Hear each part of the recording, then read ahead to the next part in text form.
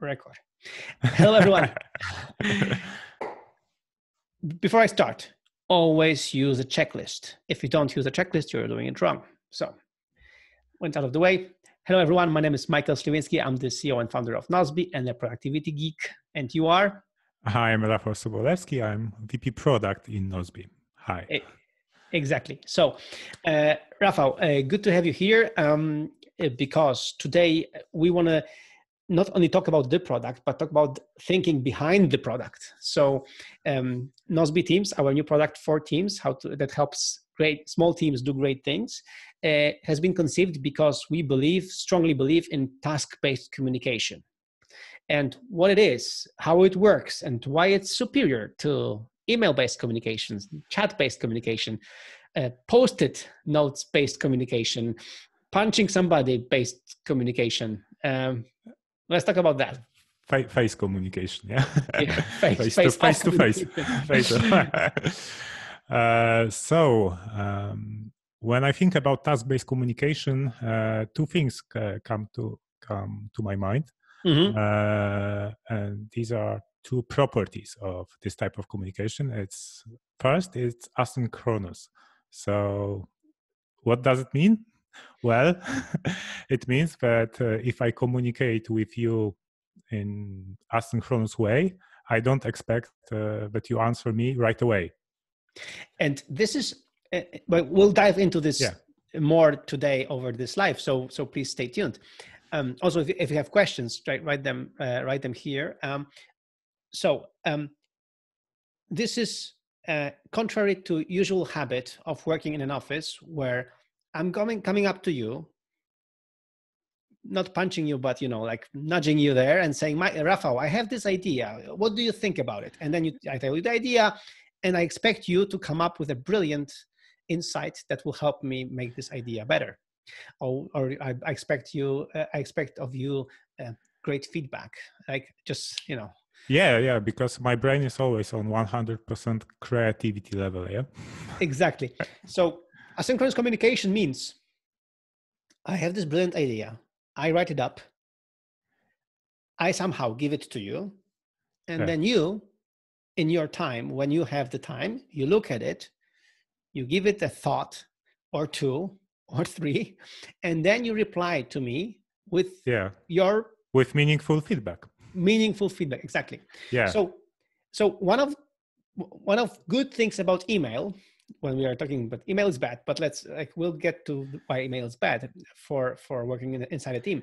But one of the good things of email is that it is asynchronous by default. So you send me an email and you expect me to write back, but in my time when I'm gonna process this email, right? Which in my case might be 2 weeks. But usually I reply to an email like at some point. Some people confuse this and expect an immediate response to an email, which is not the correct way. But anyway, this is asynchronous. You write an email, you send it email, you send the email and you reply back, right? Yep. So that's the one thing about email that is cool. But on the other hand, in email is not very easy accessible to other members of the team. If I write to you and with a result of our discussion, we come up to idea that we need someone else feedback. Now I need to forward this email and attach something, and it's the whole mess. Yeah. Or you do what all people do when they use email. You just CC and BCC everyone on the team. Yeah, and that way we just spam everyone in a team. Exactly. With most of the cases, irrelevant stuff for their work. Yeah, and the best part is that if these people are good productivity geeks, what they have is they have an email filter, filtering out all the emails where they are CC'd or BCC'd, and they just move it to a different folder, like never to read, right? Yeah. So you think that you have CC'd them, so they have read this thing, when they actually have ignored it because they thought it's not for them, right? So that's the problem with email. With chat, the problem is that the communication is synchronous. Like there is this fear of missing out, this FOMO, that you write a chat message to me, and then you expect me to reply right away because it's a chat, right? So Yeah. it's not much different than just talking to me. Yeah, and secondly, it's mixed up with other stuff that happens on a chat, because sometimes you can post on a chat a very important message, but it will be lost with all the memes, gifs or gifs. Yeah, And and it's so the on. same Yeah. thing with email. Like if we use email to collaborate internally, then this email is mixed with email from people from the outside. It's if with newsletters, with like everything. It's just mixed with everything, right? But of course, no, Rafal, we are humans. We are brilliant. We have this brilliant thing that we can really distill, and we can, filter it like with our.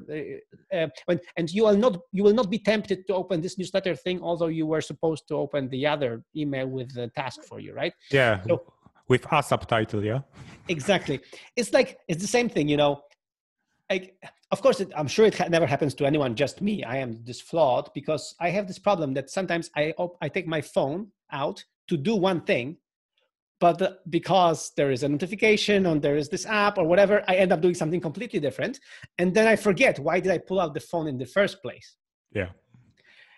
So this is this is what happens. That's why, like, the first thing we argue that you should do is you should separate internal communication from external communication. So internal team communication should be in a completely different way, in a different place than the external communication. And we argue that the internal communication shouldn't be a different email address. Yeah.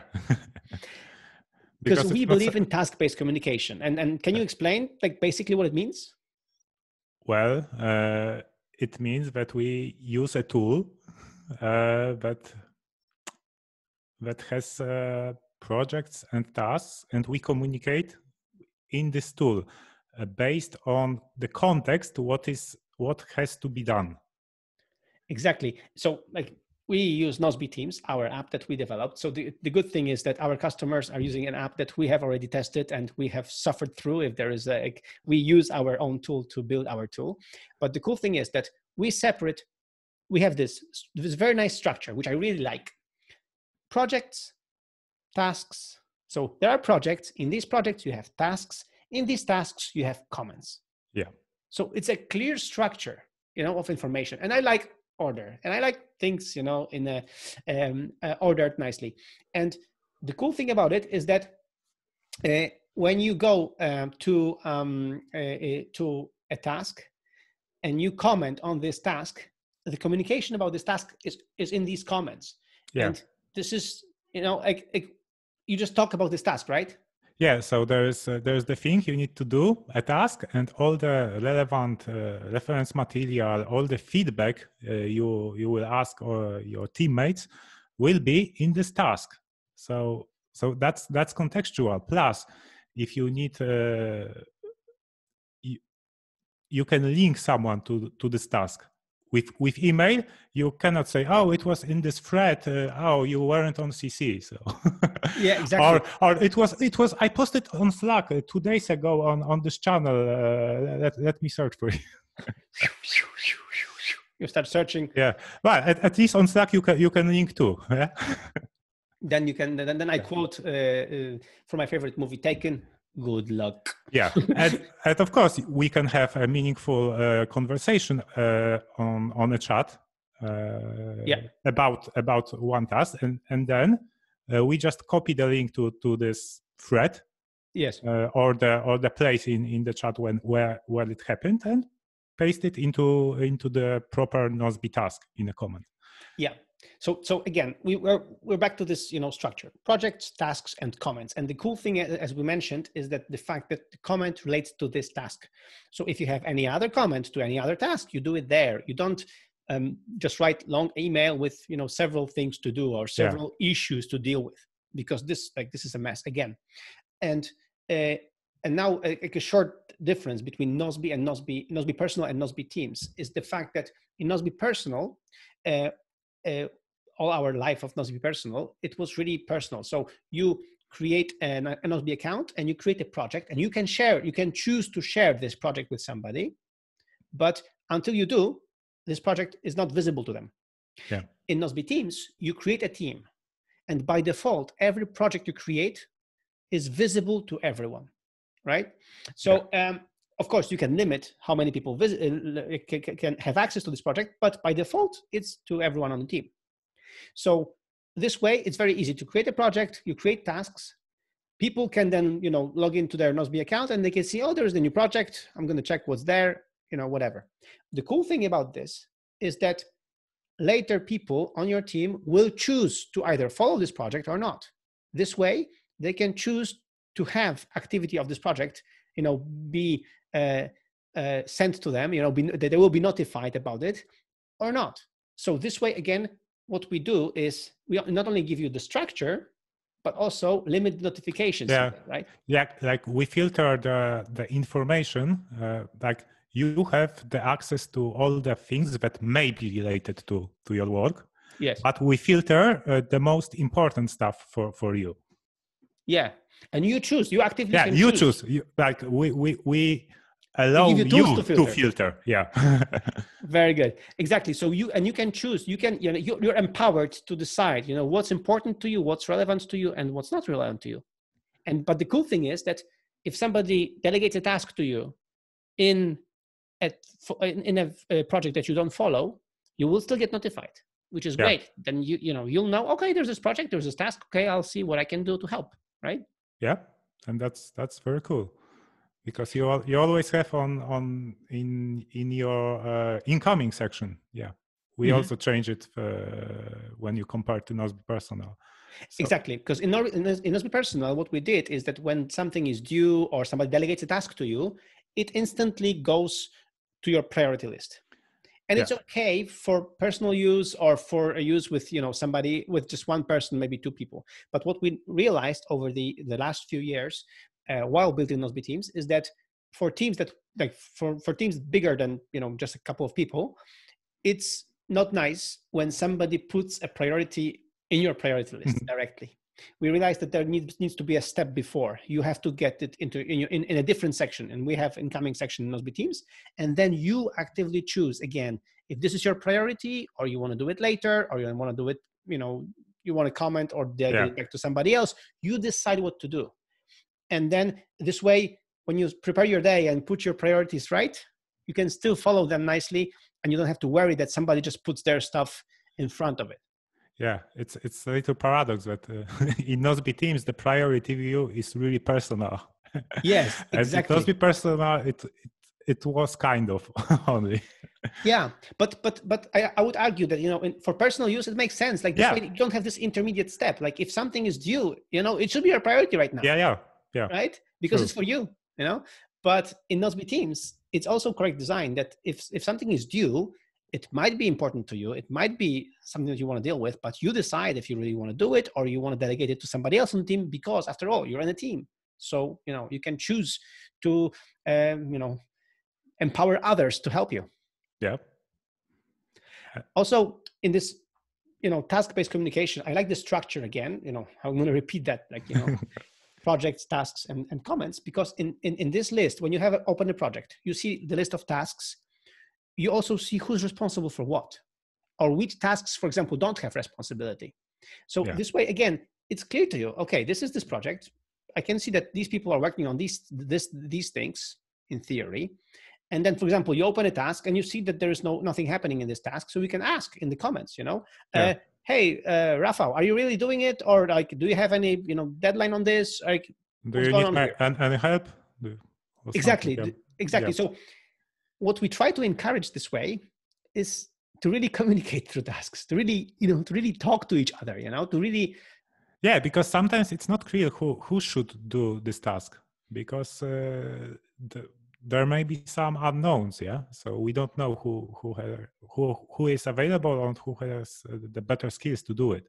So we encourage communication for teams, so they can figure it out who should be responsible. Yeah, there is this. So what we want to say here is by now that we have pandemic and many people are working from homes, it's a good opportunity to really change habits, because you cannot just literally walk to somebody to talk to them. But what you can do is create a task for them and write it up in the comment. And this way they know what they should do. And if they don't, they're going to ask you in the comments. So it's not only that both of you will get a clear vision of what needs to be done, but also other people who will open this task will know what's going on here, right?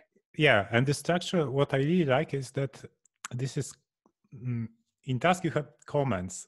They are quite powerful because you can have checklist and attachments, but they are still comments. They are not the full page view. So you must really focus to really write down the essence. What is the most important in this task?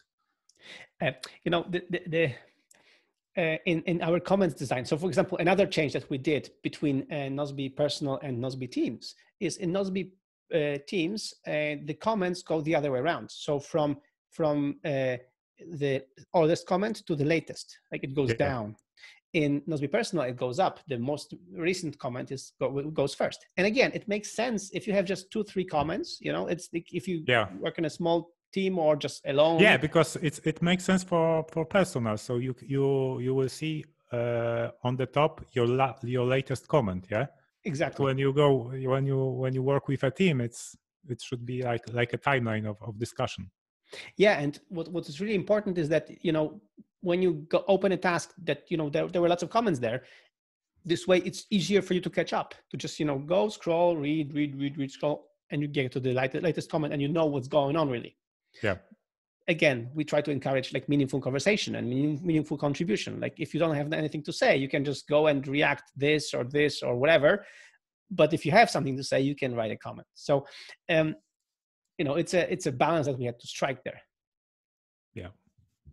So, and so again, in this way, when you have projects, tasks, comments, what happens is that you encourage asynchronous communication because you create a task for somebody, you write a comment, and then you, for example, delegate this task to this person. Yeah, and you don't have to write to them on a chat. Hey, I delegated a task to you. I'll call them, because especially in these times, when we stuck at home, many of you probably don't have even a separate room to work, and you have your family in home, and probably I don't have kids, but you have, and you know how hard it is. Oh yeah.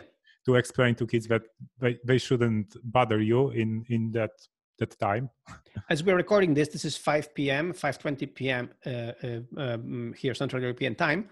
So my kids can literally walk in on me anytime soon. So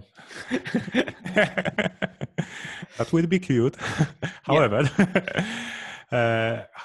as if you are a manager of a team, this is the great opportunity for you to give your employees a trust and just communicate with them asynchronously, well define what are tasks to do, and give them space, room to really deliver a great work on this.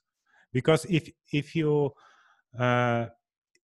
organize a lot of meetings, then they will not have time, especially in that in current situation in home with family, to really have a time to deep work, to focus on the task that needs to be done. Yeah. So that's the thing. So we are trying to also, just remember that not try to copy the same, the same habits that you had in the office. Like you have a big conference room for 20 people, and then you do a 20 people meeting. Don't cram 20 people on Zoom. It can handle it, but it's going to be awful. Yeah. Like it's going to be really bad, the meeting. So make sure not to do it. And instead of that, think about it. Who should really attend the meeting if the meeting is needed? First, iron out the details in the tasks, and then only the questionable things, move them to the agenda of the meeting. And for that, actually, we have in Nozbe Teams, we have this new feature that you can have sections of projects. So for example, we have this project design where we design Nozbe Teams, and then we have a section upcoming, design meeting. And then we just move the tasks that we really need to discuss to this section to communicate to other people on the team that we are going to be discussing these things.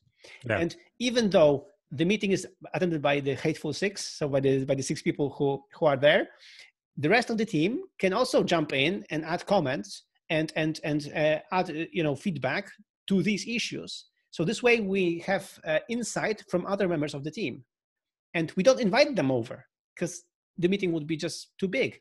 But this way we can invite them to the conversation. Yeah, that's right. And even last design fight, there was very short because there was one topic to discuss, but not everyone was able to really read it and be prepared for this. So we move it to the next week. Exactly. So we have this discipline that if we are not prepared for the meeting, we just cancel it. We just move it. So we and it was true. Like I didn't read it. I was the one to blame. Yeah. I didn't read what the document before the design fight. So I wasn't ready. So this way we said, if we're not ready, like I wasn't ready, like somebody else wasn't ready, let's move it to the next meeting. No problem. Yeah. So here we have Brian. Hi Brian, asking us how we use both apps, Nozbe Personal and Nozbe Teams. Do we use both or separate and separate biz and pleasure? This is exactly how we're using right now our apps. I have my personal tasks. I have my shopping lists right now. Right now, with pandemic, I'm leaving for shopping only once per week. So we have a project in Nozbe Personal with my wife, and our nanny. So that we put all the stuff that we need to buy for home, and then when I just before going. So again, a pro tip: before going shopping, I print out the list.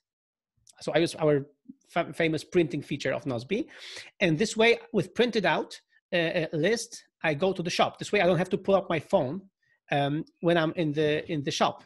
So I have gloves, I have my mask, and I have my list. And I just, check things off like an animal with a pen.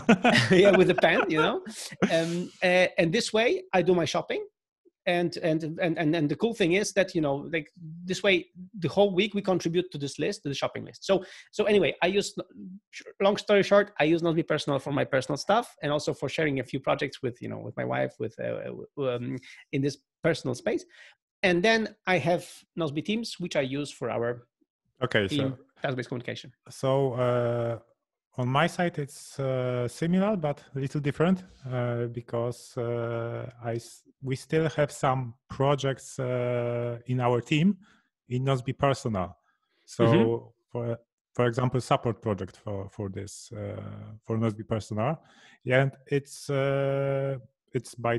intended because we still want to use the product to really maintain it and develop it.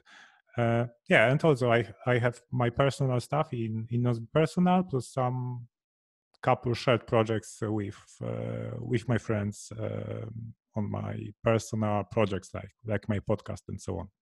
Yeah. So we use both. And then here, Brennan is also asking about the Slack integration.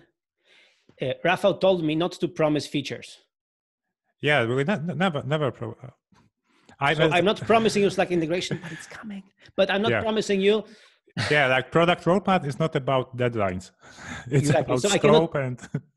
So I cannot tell you problems. no, but with all honesty, we use Slack. Many people use Slack, and especially in an all remote team, Slack is important as like a water cooler. Like send gifts to each other, like just to be connected. So yes, so we will have a Slack integration because we want very often. The problem is we get to a discussion on Slack about something, and we want to convert this to a task. So this kind of thing we need desperately, and we will work on it. But I cannot promise you when, because Rafal will kill me, and you don't want me dead. So I can promise that we are working on this, but I cannot promise when we will ship it. Yes. So yes. So it's definitely coming. Anyway, big shout out to everyone who is already testing Nozbe Teams. In your team, if you use any different apps, like any different apps that you like apart from Nozbe Teams, let us know. Like send email to questions@nozbe.com and let us know. Like we need integration with this because we do this and this and this. Yeah. We really appreciate this kind of use cases. When you give us a use case, why you integrate, why you need integration because you use this other product, we might really consider it and give it a shot, because like in the future we want Nozbe to be connected to other, apps to help you have your one source of truth in Nozbe in your tasks, and to put stuff there as easily as possible. But we need compelling use cases, because then we can identify ourselves with this. We can do proper research. Like in Slack, it's easy for us because we also use it. So like we know what we want. But for other products, we need your feedback. I love you, Michael. You are the master of the art of not promising feature, but promise it anyway. I should be a politician. Yeah. No, but one of my customers told me that yesterday I was talking to one of the customers, and he told me that I shouldn't be a politician because I actually walk the talk. So I actually do what I say, and politicians don't do that. They just say things. So I shouldn't. Oh, so the kids joined the meeting. Yeah. So my daughter just joined the meeting. Yes. So I think it's time for us to slowly close it. Yeah. Do we have another questions, Kuba?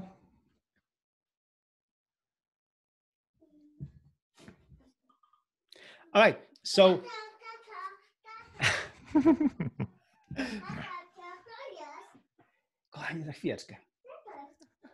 All right. So my daughter is here. I should go down. Thank you so much for being here. I'm Michael, CEO and founder of Nozbe. I'm Rafal, VP Product of Nozbe. And bye-bye, and see you and join you next one. Ciao.